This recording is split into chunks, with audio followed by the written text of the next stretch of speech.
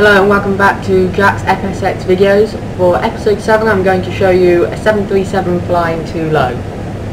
I'm now at 700 feet and going into Manhattan. I took off from JFK International Airport. The reason I chose New York for this episode is because it has a lot of high-rise buildings, as seen. Now it's very hard to get in between the buildings, so you have to be very careful. The minimum a commercial flight can go on is 1,000 feet at a cruising altitude. So this is 300 feet below that minimum.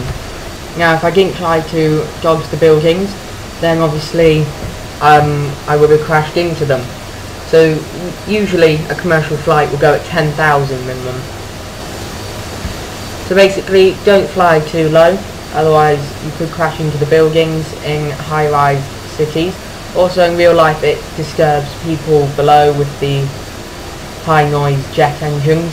That's why there's the limit of 250 miles per hour when below 10,000 feet. Okay, and that's it for today. Thanks for watching episode 7 of flying too low.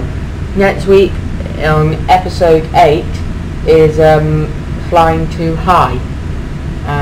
Thanks for watching.